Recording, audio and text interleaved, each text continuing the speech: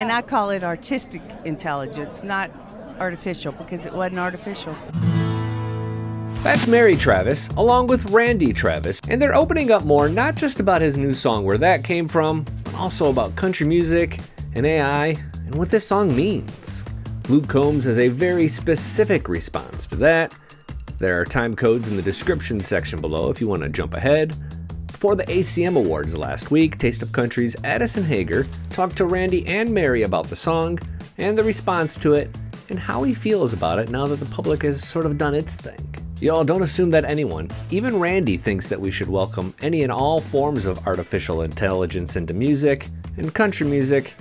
It's not that simple. I think that this is such a pioneering thing that has happened with Randy, and he is here. There have been so many songs that have been AI that were pirated, that didn't have the blessing of the artist. So your question is great. You know, how do we know? Because it's so new. Yeah, but with Randy blessing it and being right there shoulder to shoulder with Kyle, mixing it and making it the song that it ended up being, that makes it okay, or it should. Luke Combs' response is next, followed by Randy and Mary reacting to the song today. But how do you feel about where that comes from?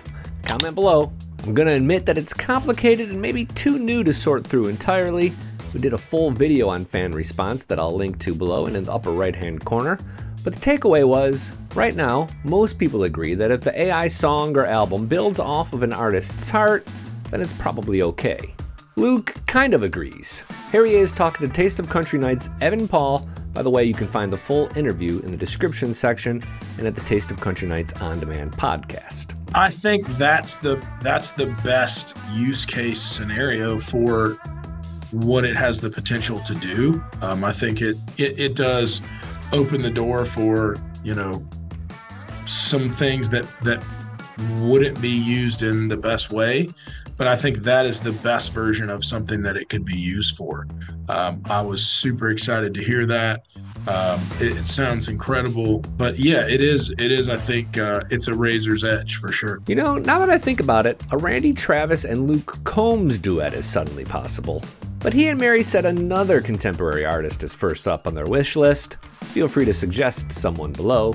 I really like it when we can start a productive conversation, so please continue to be respectful. Randy had pretty mixed feelings when he heard his new song the first time. And he was very pensive, and then he smiled. It was this big sunshine smile, and then a tear came, and then he laughed, and then he was pensive again. I mean, he went through every emotion.